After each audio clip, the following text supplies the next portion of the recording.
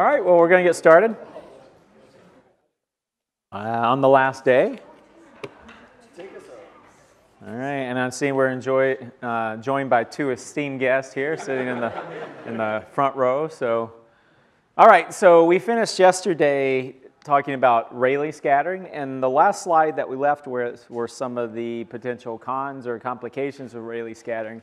And one of the most difficult is applying Rayleigh scattering in the presence of interfering media, whether it be walls, particles, surfaces, windows, can even pose a significant problem. So what we're going to talk about today for this lecture are, again, just briefly review some of the limitations and talk about an approach called filtered Rayleigh scattering, which effectively can block out some portion to all of your interference depending on the experiment you're considering. And then I'll show some applications of FRS and reacting flows. Okay, so again, many of you are familiar with particle scattering. So we know that if we put particles, whether they're dust or smoke or anything else in the flow, they effectively scatter. And we saw this when we were looking at scattering particles for tracers, that the cross-section, if you will, were many orders of magnitude larger than, for, say, a micron-sized particle compared to something that would have been considered a molecule. And so we know that if you send a laser through, really all you're going to see is the scattering from, let's say, particle scattering or Mie scattering. It's on the order 1,000 times higher than that of Rayleigh scattering. Okay? Rayleigh scattering, again, occurs, we haven't talked anything about the spectroscopy of Rayleigh scattering other than the fact that we say, okay, it occurs at the same wavelength as the incident laser, okay? And so the scattered light, it comes back at essentially the same wavelength. So again, if you have that same scattering for particles, surfaces, etc., you can't optically filter out the two with conventional means. Okay? So again, here was our scattering chart that we had looked at. Again, let's say we have PIV dust particles, anything like that. They're in this size range, and then if we're looking, say, at molecules, they get down in this range, and you can see a significant type of differential scattering. So again, if we look at the cross-section, they're not even comparable. Okay. So again, one of the biggest challenges when you apply Rayleigh scattering than we do in my lab, we do a lot of Rayleigh scattering and filter Rayleigh scattering, is that you're actually trying to make the flow as quote-unquote dust-free, particle-free as possible. Your lines go through significant filtrations, and because particles are always the enemy, you just can't do anything. If you have a few, that's fine. You just don't consider the data there, and you're fine. But if you have a heavily laden flow, the data is kind of useless. Okay? So you can already start to think that PIV is not going to be possible with Rayleigh scattering. So here's kind of an example. This is Rayleigh scattering in a premixed flame in the presence of soot, okay, or dust. There's a few different images. What we can see here is this is really what your images are going to look like. You can see in the kind of dust-free region, I think this is dust, not soot, actually, and you can see where it's hot, those things get incinerated, they're burned, so they're not there. But anywhere else, you get this extremely overwhelming signal from the particle. Okay? So you just can't discern any information there. You probably already guessed that from that, because when you look at a PIV image where you've put particles in, all you see are particles, right? You don't see the gas phase behind there, okay? So really, we can just see this giant difference between the particle phase and the gas phase. It's also, Rayleigh scattering is also quite limited in the neighborhood of surfaces. This is a nice work where what happens is they had a simple laminar flame going, okay, with windows very far away, and these aren't even solid walls. And what you see is what you would expect for Rayleigh scattering in a simple laminar premixed flame. High signal in the middle, that are your reactants, products, very low signal, and going back to the ambient air, okay? And so really what happens is they start off with these two windows really far away such that the scattering off the windows is not affecting the measurement. And then the windows were moved closer and closer and closer until here is where you're starting to see influence, okay? And you're starting to get increased signal because you're getting scattering coming back from the window, scattering off the window, and it's giving you extra signal. Now the problem about that is that if you remember Rayleigh scattering, it's inversely proportional to signal. So if you're picking up extra signal, you're going to falsely bias your temperature toward a higher value, okay? So if you have something like 2,000 degrees, you're going to easily start measuring 1,000 degrees or less, something like that. Okay, and so that's kind of a nice example. And then really you can see here as they get closer and closer, the signal just becomes extremely high. It even starts to overwhelm the actual gas phase. So you would get just completely erroneous measurements. They wouldn't even make any sense, okay? And this is, again, the few times just attempted regular Rayleigh scattering. The idea is keep the windows really far away, make sure they're AR coated, et cetera, et cetera. But if you're talking about a technical combustor or even looking at anything close to a surface, even if it is a transparent surface, the scattering off the surface can overwhelm the signal. Okay. So in preparation for filter Rayleigh scattering as a measure to kind of combat this problem, let's look a little bit at the spectroscopy of Rayleigh scattering. Okay? So far, again, we've simply referred to this emitted signal coming back as quote-unquote having the same frequency. You send a green laser in, 532, you get 532 light out. Okay? Well, we know there's no such thing as pure monochromatic light, so you probably expect that the emitted Rayleigh scattering is at least as wide as the laser. Okay, so that's our first step. We say, okay, if we have a laser has a certain spectral distribution, we most likely would have at least the same thing as the laser. So this turns out to be the case if you have a very broadband source, and we'll connect this in just a second. If you have a very broadband source and you somehow measured the bandwidth of the scattered light, you would see this. But the better question is, what if you had a very narrow source? What if you had an infinitely thin laser so that you could actually resolve the actual spectra of the scattered intensity? And this is what we want to talk about. Okay? Okay, so now what we're going to do is take a step back and refine our terminology. What we did in last lecture, we talked about scattering processes. The lecture was spontaneous scattering. We said there's Rayleigh and there's Raman. Okay, and I mentioned a few other. But now let's take a step back. And let's say we send a laser into a neutral gas. So we have no free electrons. We don't have plasma or anything like that. So we just send it in. We will collect three, and we could call it actually 4 distinct sources. Okay. We'll talk about in the next lecture Raman scattering. So we actually collect vibrational Raman, okay? We collect pure rotational Raman scattering, and we'll talk about this is where the rotation of the molecule modulates the light. And we collect something called the Caban's line, okay? And this line actually contains 3 components itself. So what you do is you have a central gross Landau-Plasic line. Okay, this is going to be basically due to the thermal motion of the molecules. We have the Brillouin-Mandelstam, or we'll call it Brillouin scattering. So we have doublets here that are based from acoustic process. And actually you have another Q-branch rotational Raman line that sits here on the middle. Okay, so we have, again, we can start to see there's getting some rich spectroscopy just in what we referred to as Rayleigh scattering. And I'll come back to this in a little bit, but when we make a Rayleigh scattering measurement in general, we collect all of this. Okay, we collect even the rotational Raman. Okay, we don't usually, the spacing is so small, even if you apply just a normal kind of bandpass green filter that's, let's say, even 5 nanometers, well, you end up collecting all the rotational Raman. And again, I'll show here that your scattering cross-section that we derived last time for Rayleigh scattering actually contains all the rotational Raman effects in there as well. Okay, so you have rotational Raman, you have Brillouin scattering, and you have the central gross line. Okay?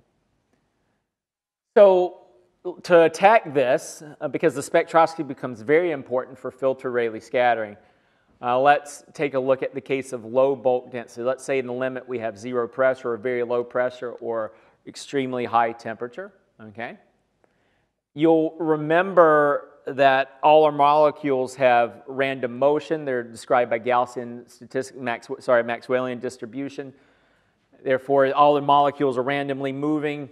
Therefore, their movement has to lead to, every time they move, an instantaneous Doppler shift, and you end up having an averaged effect that gives you a Gaussian distribution around the mean flow velocity of the flow.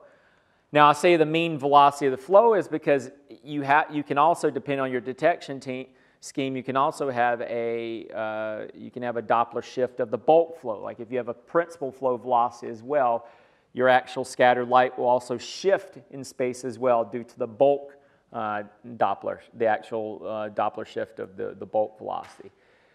We typically describe everything as the spectra centered on the laser line, but with strong, let's say, high-speed flows are a great example. You end up shifting this so that where you're Rayleigh scattering, your Caban's line is centered around a displaced center that's due to the bulk velocity. The Doppler shift due to the bulk velocity.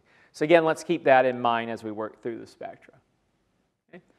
So this part is very similar to what we saw in looking at fluorescence. It's just laser-induced fluorescence. We have an observation angle that plays a role because depending on how the user is oriented to the scattering process, you get an effective greater width or narrower width just due to the Doppler effect itself. Okay? So let's take a look at these things. Let's say we have P approaching 0, so we have no collisions in the limit of no collision whatsoever. The scattering profile at this point only reflects the motion of the molecules and the thermal motion of the molecules. So I've shown here a green laser. This is we'll put it in wave numbers. This is common for an injection-seated Nd:YAG laser. It's about 0.003 wave numbers or something like that.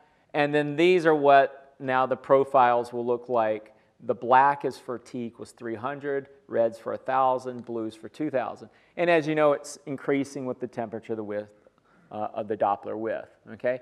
So again, if we have no collisions, okay, this is what your scattered light would look like. Okay? The Rayleigh brilliant scattering, there would actually be no brilliant effects. This would be in the limit of no collisions.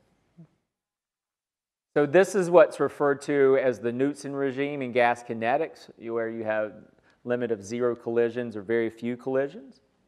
Okay. Now let's consider what's going to happen as we go into real environment. We have pressure. Okay. We need to actually discuss what's happening in the probe volume. Okay. And let's see if we can, we'll walk through this. Let's say scattering, we send an electric field and the scattering process occurs, okay? And we're observing it at an angle, here we go, theta, okay? And let's just say the scattering's from the thermal density fluctuation, so it's from the Doppler portion, okay? Then what happens is the emitted scattering, or the scattering in the instant laser light will form an interference pattern. So you have the electric field, you have the light that's coming out. They'll form an interference pattern that has a grating frequency and it has to satisfy Bragg's condition. Okay? So we have the wavelength of the laser, okay, and we have now the wavelength of the scattering. Okay? Now, we set up sort of this Bragg cell or this grating, essentially a grating. I don't call it a thermal grating, it's just a grating. And at the same time, what's happening, all your microscopic, we've talked about this, the density fluctuations. Remember, all our molecules are moving, so remember they're moving, they're being perturbed. We set up these small density fluctuations. We talked about this last time. Their movement have to create acoustic perturbations. Anything creates a small acoustic perturbation. Now, these perturbations are then now going to travel in the medium and propagate. Okay? Now, these acoustic disturbances also create additional microscale density fluctuations because pressure, these acoustic, that's just the other side of density, right? This is now constant entropy, but we have these density fluctuations. But these are being transported at the speed of sound, okay? Now, as the number density increases, the mean free path decreases. We know that. We get we get closer and closer for our collisions. And when the mean free path is less than this expression here, the Bragg's condition is satisfied, and the density fluctuations actually start to contribute to the scattering. So now these acoustic fluctuations, these disturbances actually scatter off of the Bragg cell, if you will, off the grating, and they start to give off light. Okay? So we've created a grating between our scattering and our laser, and then now the acoustic perturbations that have been generated by molecular movement are actually scattered off of this grating. Now, the density fluctuations we talked about, these are due to the acoustic perturbations are moving at the speed of sound. And so again, they undergo a Doppler shift, okay? And the scattering is observed at these frequency shifts, okay? We have the initial frequency of the incident light, and here A is the speed of sound and C is the speed of light, okay? And that's our observation angle. So what we get, these are the Brillouin-Mandelstam doublets, or sometimes just referred to as Brillouin scattering, okay? And so what they look like are these solid light lines, okay? And then there's also a central peak, this is the gross line, okay?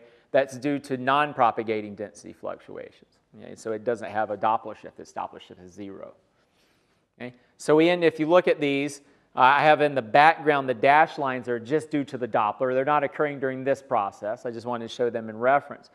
But these are actually what just normalized profiles of the Brillouin sidebands, they're called the sidebands, would look like. Okay? Now, when the mean free path is much less than this wavelength lambda s, this is what's called the hydrodynamic regime. This is really lots of collisions is all this is. This is the hydrodynamic regime in gas kinetics. And your scattering, they would dominate. There'd be no thermal processes, and your scattering line shape would look like just a series of 3 Lorentzian line shapes. Okay? So just quick recap, in the two limits where we have no collisions, we would have a series of Gaussian profiles. In a series where we have collisions dominate, okay, we will have these 3 Lorentzian peaks. And the distance here, this is just related to the speed of sound in the medium. This is the Doppler shift. So we just have black is 300, red is 1,000, and blue is 2,000. So they're moving away with increasing temperature, as expected, okay, if you do square root of gamma RT. So now what we have to think about is for the majority of our regimes, it's somewhere in the middle, okay? It's not, we don't have an infinite number of collisions and we don't have any collisions, okay? We hope that we live in a world that has some sort of pressure, okay? So this is sort of what they start to look like. Let's take a look. We'll digest all of these and I'll try to walk through all. These are just examples. I think somehow they're easy to look through in terms of kind of case by case. Again, let's start with just what we call room temperature, which in terms of collisions is typically can be considered a high temperature, depending on what process you're looking at. But let's say we have our laser line. Again, this is a pretty narrow line. It's typically Gaussian, and I think is what most people model their laser line at. Okay, let's say at 300 K, I have no pressure. Again, completely free space. We have a pure Gaussian. That's the black line. Okay. I haven't shown you how to calculate these or where these are coming from, but just want you to see the spectral line shapes right now.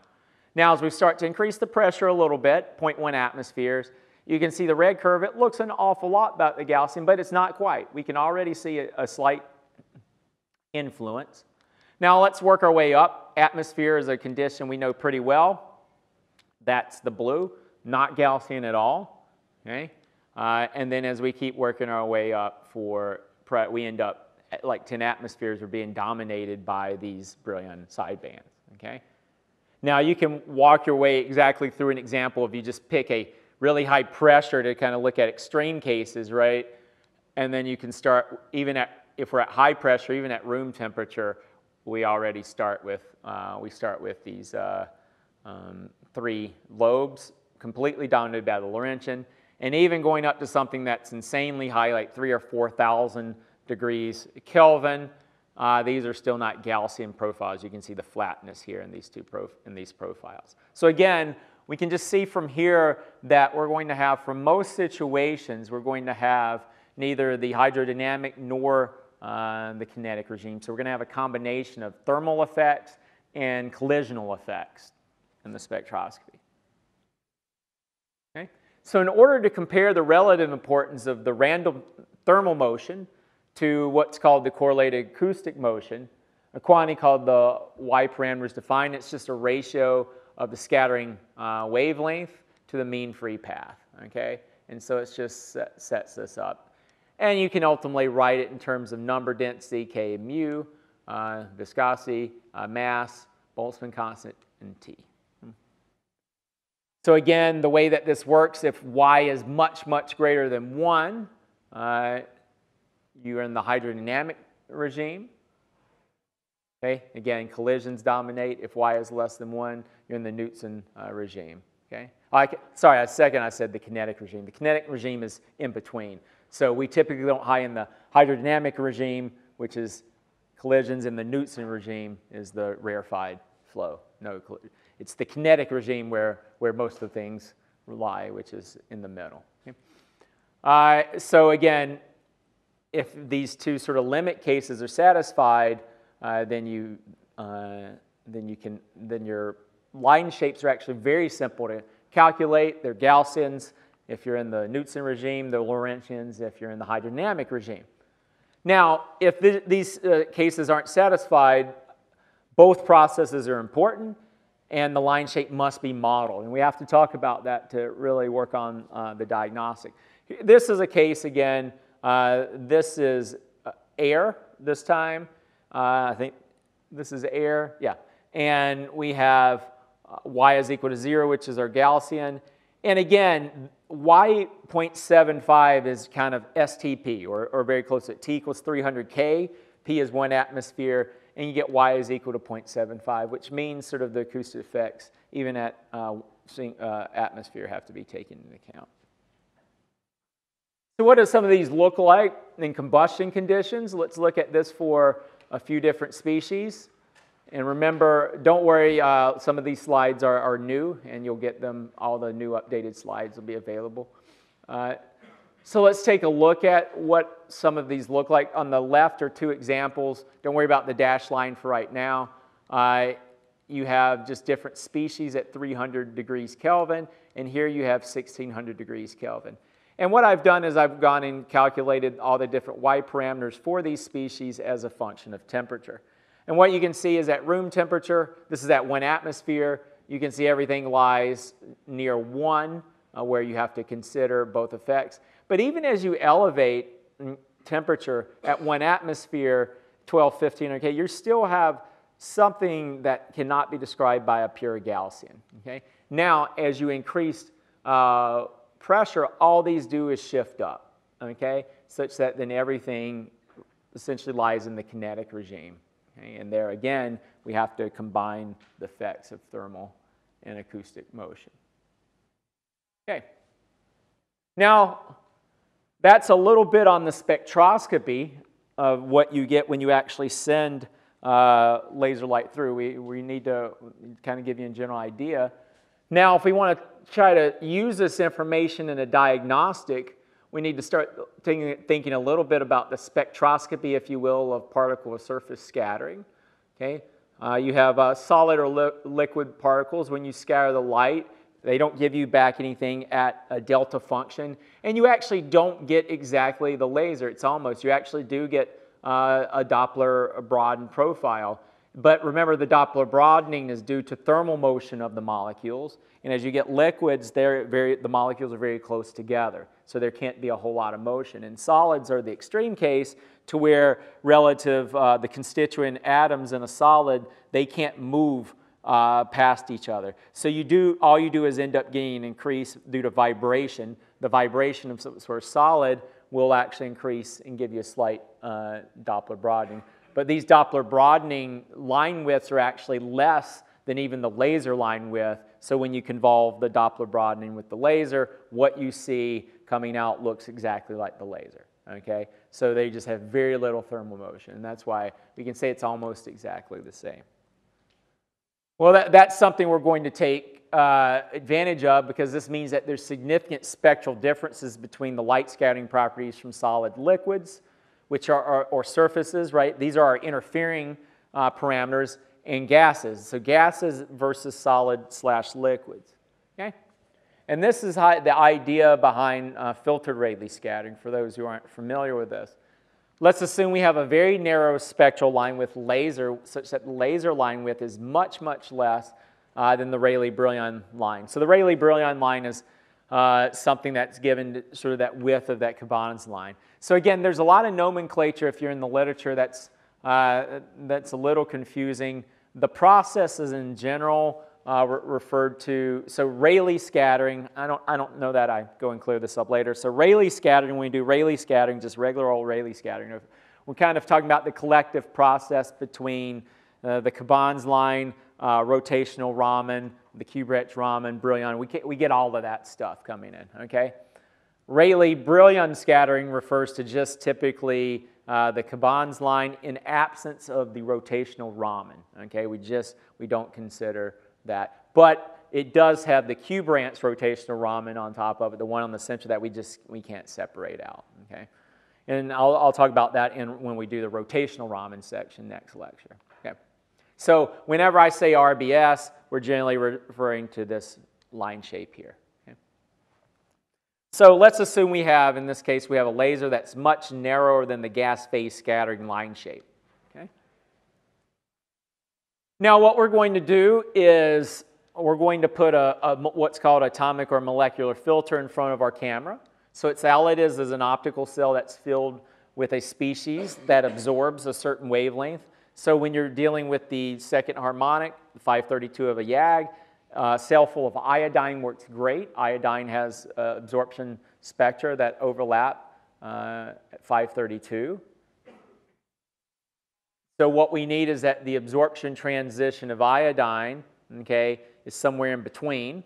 We need it to be less than that of the Rayleigh-Brillouin, but much greater than the laser line. So you end up with this. So here again, this orange is what we'll call our RBS profile. That's the Cabanis line. And then we have this dashed line is actually just a portion of the iodine absorption spectra, okay? And this is our laser line. So what we can think about is that when we send a laser through and we get the scattering that's coming out, we'll say it's on top of each other, right? We have the gas phase scattering, and then we have the particle surface, all that scattering is just on top of each other. But the way that looks spectrally is the blue is any scattering from particle surfaces droplets, right?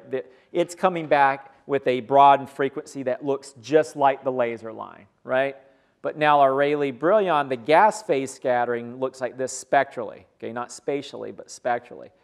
So then when it interacts, the light comes through, when it interacts with the iodine, all of the stuff that has this spectral component, i.e. the particle scattering, the surface, is absorbed, okay?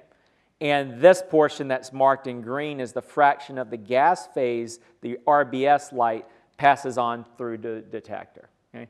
So the idea is that you can discriminately collect a portion of the gas phase signal while blocking particulate signal surface scattering.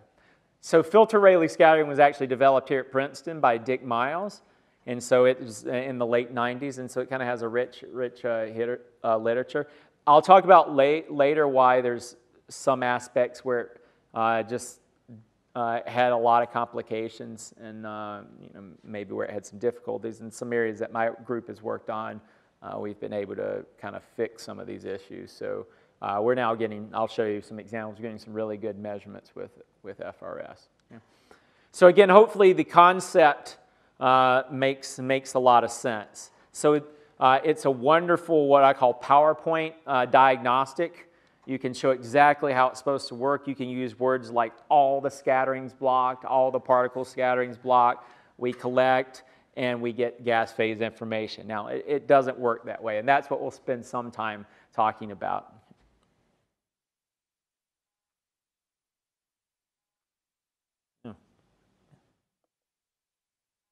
Okay. So again, all we need to know is we block the particles and we collect a portion of the gas phase signal. Okay. Now we have to look a little bit at the equation for filtered Rayleigh scattering. I think now, given that graphical picture from before, we can hopefully we can connect some of these equations. So the equation for filtered Rayleigh is a modification. So we're not going to go through it and derive anything because we're essentially using what we already got for a Rayleigh scattering.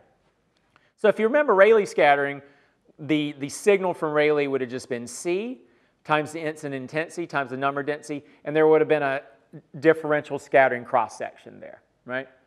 So we write this in the exact same way, except we have to replace our differential scattering cross-section with something we call the FRS variable, which is the differential scattering cross-section times the actual integral over spectral space of the line shape times the transmission. So if you remember back on the previous page, we have this interaction between the actual light that's given out and the iodine cell. So we're only collecting a portion of the light, okay?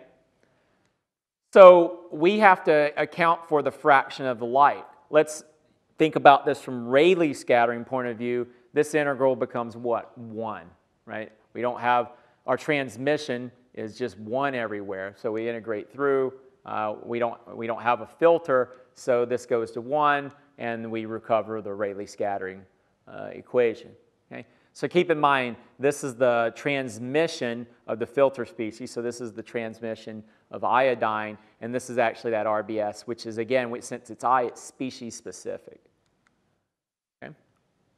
Now, that's, again, we must point out, FRS is highly dependent on the overlap between the filter species and the RBS spectrum. Okay? The RBS spectrum is temperature dependent. If nothing else, you know that Doppler broadening component is temperature dependent, but it turns out that the acoustic part is temperature dependent. So the RBS profile turns out to be quite temperature dependent, but the iodine profile is not, right? It's just sitting in your lab, right? It's at some temperature, it's static. So as temperature increases, the RBS spectra will get wider and wider, and more light will come through your cell. Okay, so you have to know a lot about the spectroscopy. Okay, and that's it. Quantitative interpretation requires knowledge of the line shape. So just to give you kind of an animation, again, kind of orient you between the two, what we have here is an LRS, a traditional Rayleigh scattering experiment. And I think a few of you have done Rayleigh scattering, right? Anybody done Rayleigh scattering or plan to do Rayleigh scattering? Okay. Well, good technique if you are going to do it. This is kind of the idea, is that you have the laser spectra and the light detected, but as we talked about, do you really care what the spectroscopy is doing? No, you either not optically filtering, or if you're just trying to get out the other light in your room and you're collecting green, just the best kind of bandpass filter you can find may be, let's say, a couple of nanometers, and that's 10, 20 wave numbers. So way over here. So no matter what the spectra is doing, you're just collecting it all, right? And so that's where you get, this is for air, this is the 1/T dependence, right? Now, for FRS, again, our I2 spectra doesn't change, but as a function of temperature, our Rayleigh-Brillouin source is changing, okay? It's going from something that's not Gaussian to it's approaching a Gaussian. So you're collecting more and more signal relatively. Now, this is not meant to imply that you get the same amount of signal from LRS and FRS. As you can imagine, I'm already cutting off some of the signals, so this really should have been down here starting at 0.2 for the FRS. It's easier to draw at 1. This is a relative signal compared to 300K. So since the amount that's coming through the cell is increasing with temperature, your relative signal compared to 300K for FRS is more, although your absolute compared to LRS is much less by about a factor of 4, okay? Because you're cutting off light. You're chopping off this portion in the middle with the filter. But you can see through these expressions that LRS has the 1/T dependence, but FRS has not only the same 1/T dependence from number density, right? That's the number density dependence, but it also has a temperature dependence in the RBS spectra and its relationship with the cell. So it's both species and temperature dependent. So not only is the cross section a function of temperature, but the RBS profile and its temperature dependence is a function of species. So for a mixture, the FRS equation can be written in a similar manner, or actually, it should be written in this manner, then we'll actually write it. What you really should have in that case is you should be able to write the equation at looking a lot like Rayleigh scattering. Here's the optical effects, efficiency, and C. We have I intensity. Here's our number density. Here's our Rayleigh scattering mixture, our mole fraction weighted scattering. And then we should have a single profile that describes the RBS spectra of the mixture. Now bear with me. I haven't said anything yet about making that a mole fraction weighted average. We should just have whatever the soup is, there should be some Rayleigh-Brillouin scattering spectral line shape that describes that, and it would be a function of pressure, temperature, velocity here, observation angle, and frequency. Okay? Now, we have to think about this. If we wanted to describe this in the kinetic regime, and let's just say we're modeling it for gas mixtures, this would be very, very complex because there's a need for kind of transport coefficients, heat conductivity, viscosity, bulk viscosity, all these things that go between the different gases. You'd have to have a multi-component kind of description and describing interspecies transport, and these just aren't known for the gases, okay? So it's impossible to kind of describe properly just the scattering, treating the mixture as a gas, if that makes sense, just as not a single component, but whatever the gas is, getting the scattering out. So instead we do this. Maybe this will make a bit more sense. Instead of actually knowing what the Rayleigh-Brillouin spectra is for the mixture, because we don't, we actually express the measured signal as, again, a mole fraction weighted average of the scattering cross-section, and then we sum up all of the Rayleigh-Brillouin line shapes separately, okay, and add them up. Okay? So that is different. I hope you can appreciate that is a different phenomena because we're assuming at this point when you sum them up, all their individual contributions, individually, you assume that there's no interaction between each other, right? If I have a volume and I put some carbon dioxide, some water, and CO, and I know they're all 1/3, 1/3, 1/3, and I say the signal is one-third of that as if it were, I treat that by itself, and I treat that by itself, and I treat that by itself, and just give them equal parts weighting, I've said the scattering properties, the optical properties have not interacted with each other at all. And that's not true. That's not what actually happens. So the different species have interactions. We just don't know how to describe those interactions. So what we do is make this assumption that we can treat them. And let me step back, that in the limit of no collisions, molecules are really far apart, right? This would be right, because this would scatter, this one would scatter, and their scattering processes would not interact with each other, okay? But as we get more and more molecules where they get closer and closer, this becomes inaccurate. So in the kinetic regime, we've done a series of measurements, and we show that this appears to be an appropriate measurement. But I do not think it will be accurate as you go up in pressure into the hydrodynamic regime, okay? I think as you have more and more collisions, it becomes less accurate. But I just don't know. But within the kinetic regime, which is kind of where we tend to lie at, say, atmospheric pressure and combustion temperatures, this works. We've looked at this with a series of binary and mixing type problems, and this seems to work very well. Okay, now how are we going to get temperature out of this? Similar to LRS, we're going to normalize these measurements by a reference condition. So if you take that equation, all I've done is inserted in the ideal gas law and did the exact same thing that we did for Rayleigh scattering. So we're going to make a filter Rayleigh scattering measurement at some reference condition. Let's say it's pure air, okay, that's fine. Then that would be the differential scattering cross-section of air. This would be the Rayleigh-Brillouin scattering of air, and again at standard temperature and pressure. This would be the signal we measured there, and we would know our reference temperature because most likely we would do it at room temperature, you know, so it's 296 K or something like that. That's our ref.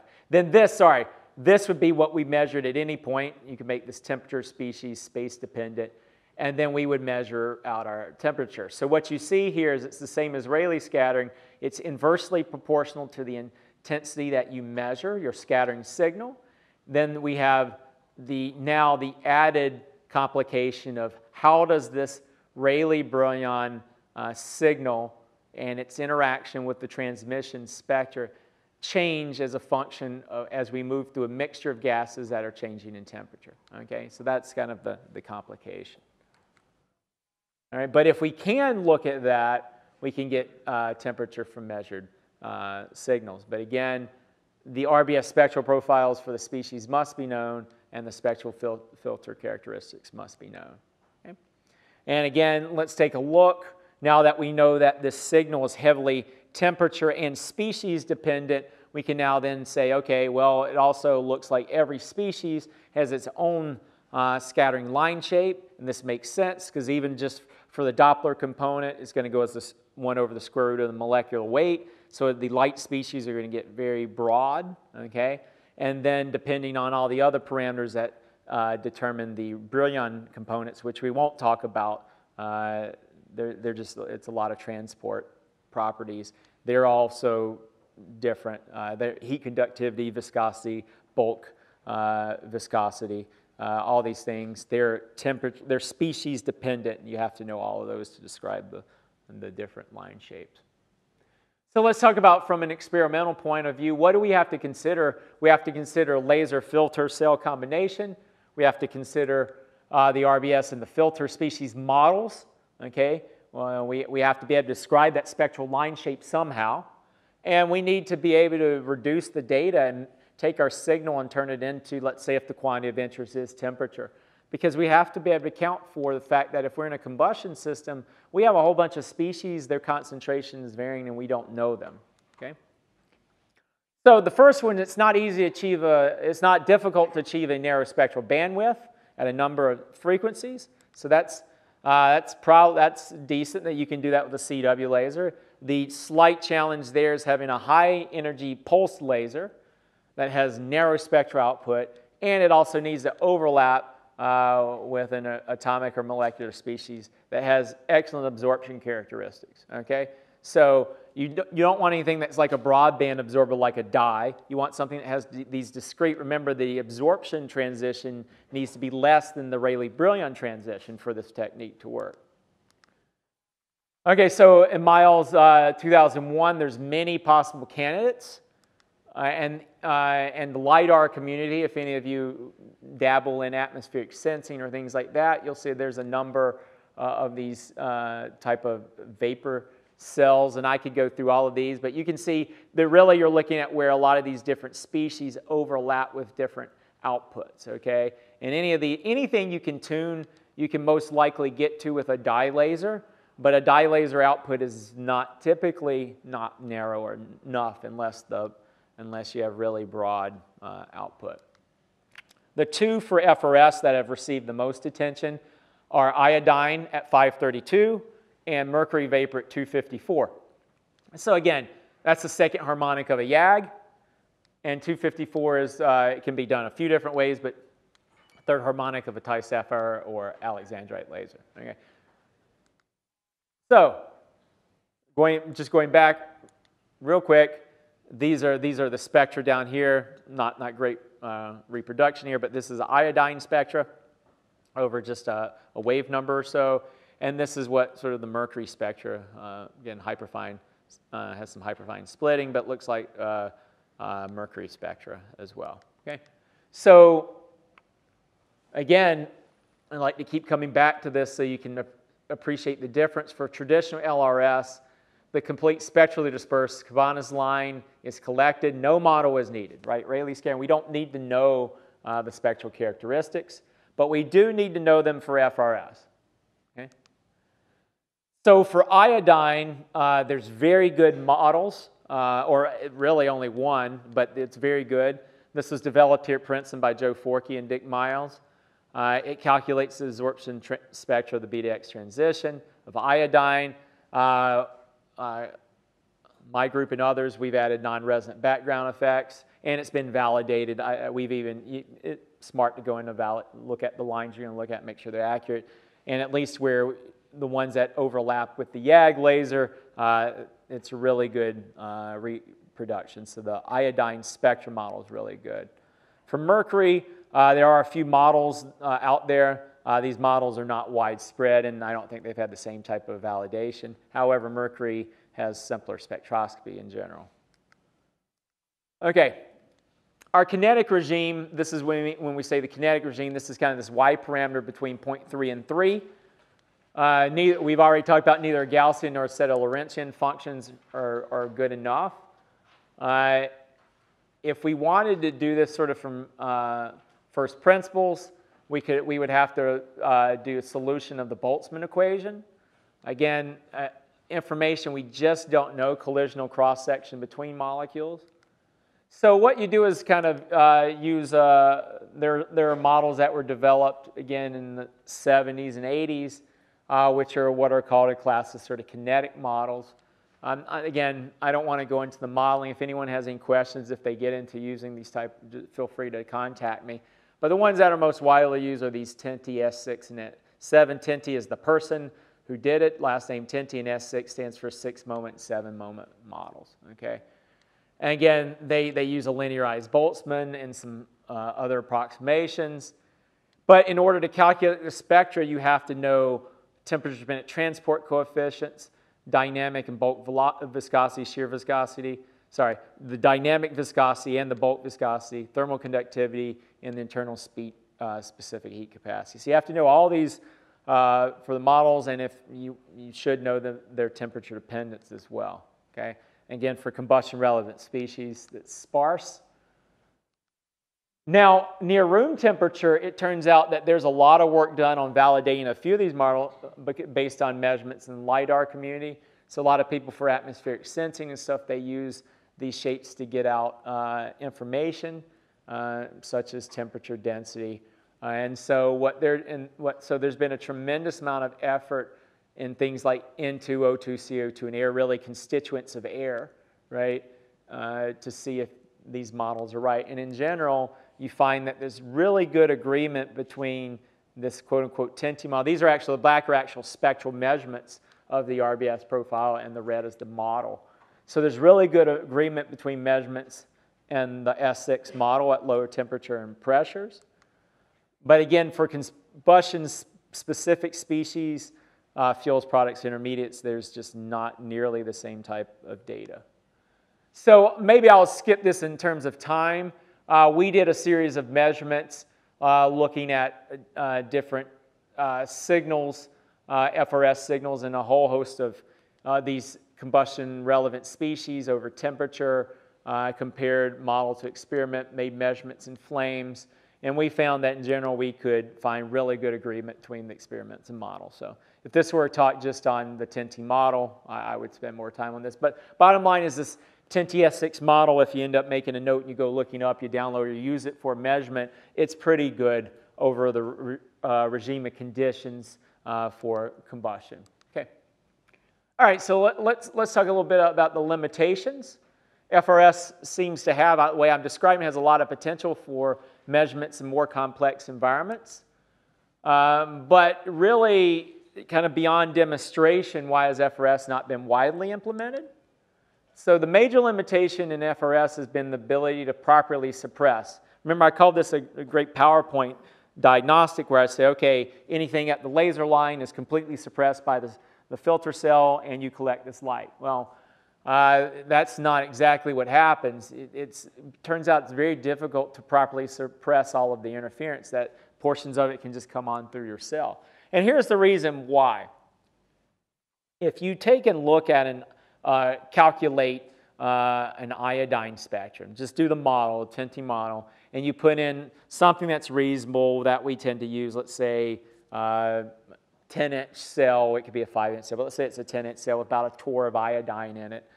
When you run the calculations, you will see that the blocking is like 15 orders, right? So that would tell me I can block signal up to 15 orders. I can probably block some pretty good particle scattering with 15 orders of magnitude, okay? Okay, now let's think about actually what's happening with a laser a little bit. When we have one of these narrow line width lasers, this is what we call the output, okay? We say it's single frequency, which by means it's this narrow bandwidth. But what happens is because these cavities are essentially, they're not, again, they're injection seated, they're not injection locked, and I don't really want to spend a whole lot of time on that. But what they do is they end up with a broadband pedestal, okay? That comes from mode competition within the laser cavity. The cavity can support lots of little modes. This one dominates, but all these other little modes survive, and you end up with this low-level broadband pedestal that may be several order to 10, 15 orders of magnitude lower than this. Well, you say, okay, that probably won't do a whole lot. But if you look at, you can integrate over spectral space, you know, if you have this little frequency at, you know, 0.003 wave numbers, but the rest of this covers about a wave number, its contribution can add up. So when you send a laser like this and it scatters off of particles, right, the portion that's at this spectra, that light will come back and be properly absorbed. But anything that's out that's being blocked by all of this broadband pedestal does not fall within the iodine absorption spectra, right? And so all of that, although it's this little tiny contribution, it adds up, okay? And so your net effect is this is sort of what your effective blocking capabilities become, okay? And I've measured these, and they actually do exactly that. You're all happy, and then you stop at about at 5 orders. So instead of having sort of 15 orders of magnitude of blocking due to these broadband pedestals that exist on pulsed lasers, you end up with a limitation in your blocking capability, okay? And so those are measurements where we show that this is what's happening. So I just want to point that out, that you're now left with only maybe 4 to 5 orders if you have a really good experiment, okay? And then again, we've already talked about where particles, if they're big, they may be 3, 4, 5 orders themselves, higher than the Rayleigh scattering.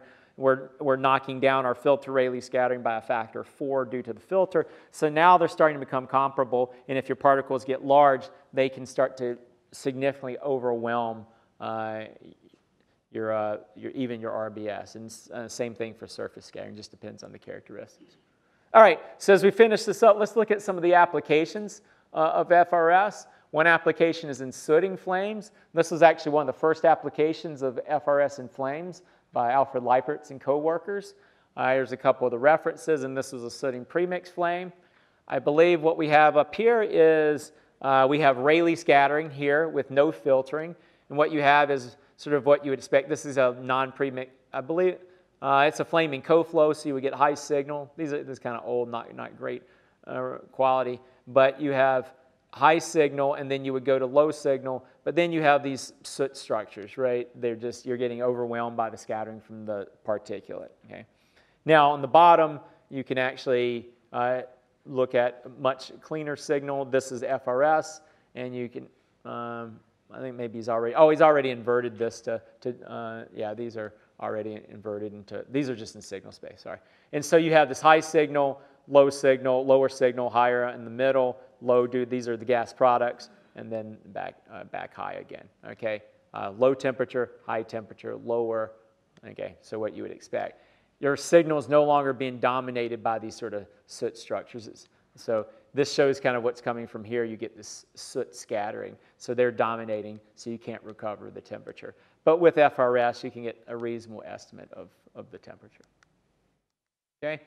Later on, measurements performed at 254 show kind of nice. Again, not the best image quality because these are measurements done with an ICCD. I'll show you some recent measurements we've done that. If you really work hard with your optical setup and use a CCD, keep these in your mind for what kind of the difference between ICCD type measurements and CCD measurements can be. And also, we got a decade to play with. But this is a sooting flame where once the FRS has been applied, you take a profile, and you can get a reasonable, even though it's subject to a lot of uncertainty, a lot of noise here, but you can get, this is in the presence of soot particles. Yeah. Let's look at near surfaces. So Surface scattering also, as you can imagine, there's no way you can make a Rayleigh scattering measurement anywhere near a surface. But these are critical for heat transfer type studies. So here's a measurement from 2006 that applied Rayleigh scattering near a surface. Okay? And what you can do is see a measurement that gets this clean gas phase measurement right up until the surface. So again, there's filter Rayleigh scattering thermographic phosphorus. So if you're interested in an application, kind of a near surface, kind of a boundary layer type measurement, you have this reference. Okay? Measurements were performed with 250 microns of the surface. Okay? Again, here's measurements performed near substrate. But what I want to move on quickly is mainly, let's move on and look at the applications with PIV. Okay? This is where we're kind of, from a turbulent combustion point of view, where you can really find the utility and the strength in this diagnostic. So again, we've talked about with Rayleigh scattering, you would not be able to put in particles. But here, this is a simultaneous measurement. This is the first demonstration of FRS and PIV, again by Leipertz. Again, this is flow velocity and gas temperature measurements. In a premixed flame, it's stabilized by a rod. There's a cylindrical rod, and the flame is stabilized. Now, there's a lot, again, in kind of the quality, because of what happens is a good portion of the particle scattering signal can still come in, and then you have to do a lot of filtering to get rid of them, and it ends up just lowering your resolution. But still, this was a great demonstration that you could make velocity and temperature measurements at the exact same time, and it allowed for determinations of, again, heat flux, scalar fluxes, correlation between temperature and velocity. So you could actually get terms that are, if you know anything about, say, turbulent, or as you get to learn about turbulent combustion modeling, there's unclosed terms in the equations that are their statistical quantity flux terms that would be the mean of, say, U prime, T prime, okay? And these are very important quantities to measure. And again, this allows access to that. So these are kind of, if you look at these, so this is kind of where FRS PIV has been, okay? This recent measurements from our group, so I think this actually this year, we've now applied PIV and FRS in measurement in turbulent premixed flames. This is the fluctuation, so temperatures aren't this, so this is actually a fluctuation from the mean. But what you can see now here, we're getting some, I think, some pretty high quality data in the temperature field, and you can actually look at this interaction now between the flame fronts, or at least the thermal field, I should say, and you can see the temperature field and the velocity here that's responsible for curling up this feature. Okay. So again, the difference between, say, this and other is optical collection. We use CCD. We also have done a lot of work over the years on improving the laser and the light sources by filtering and removing as much of that broadband component as we can. So there's a lot that goes into these type of measurements. I just had a PhD student who finished, and this is, I mean, it was quite an effort to get some of this effort.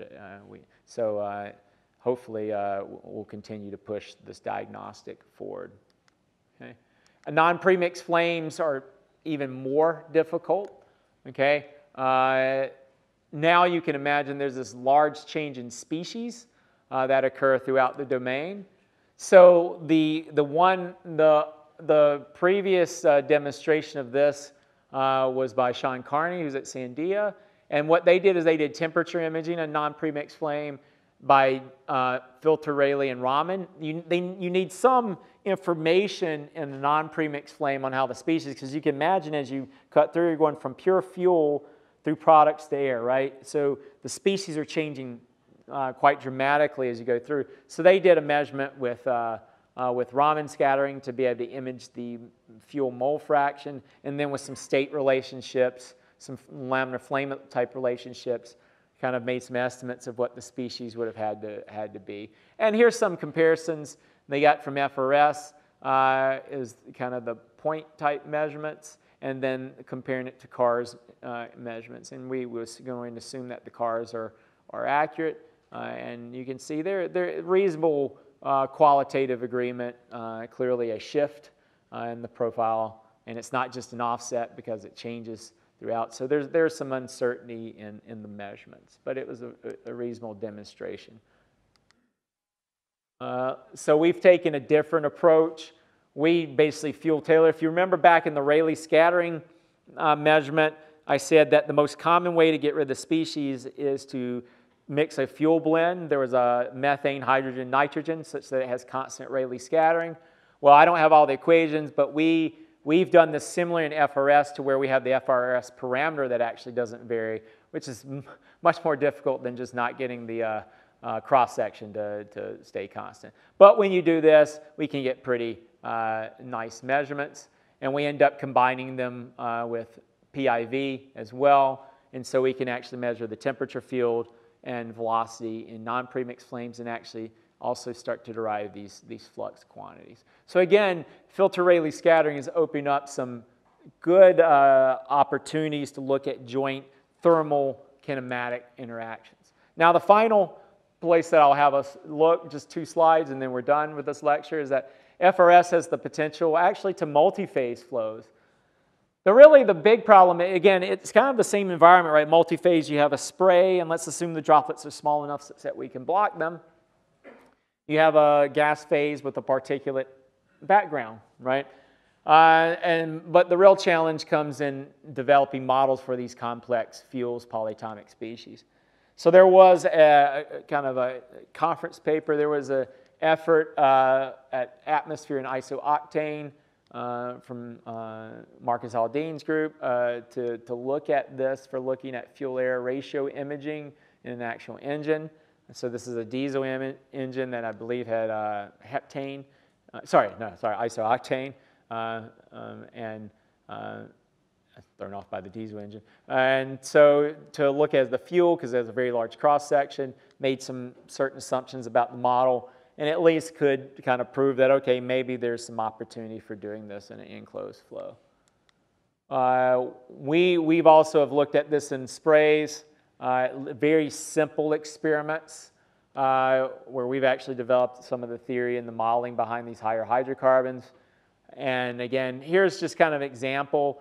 This is like low-hanging fruit. This is isothermal spray, right? This is pentane, I believe, at 1 atmosphere, 300 K. So it's certainly not an engine. But what we wanted to say, okay, that if we inject liquid phase pentane and it'll evaporate, right, just due to the vapor pressure, these are kind of the droplet fields. These are simultaneous measurements. And then we successfully block all of the particle scattering. We did a 2-camera experiment. You can see we look at the me scattering, or the droplet scattering, and then this is the gas phase field that's embedded behind it. Okay, so we were able to successfully select out between dispersed phase and gas phase. Okay, so that's enough kind of on that. So if you have any questions, I'll be happy to take them on filtered Rayleigh scattering. Yes? So your temperature. Those are fluctuations. Those are fluctuations from the mean. So what's the mean? Oh, so the mean temperature in there would have been, say, 1400 Kelvin. Other questions? If not, we'll take a break. We'll meet back at 3:20.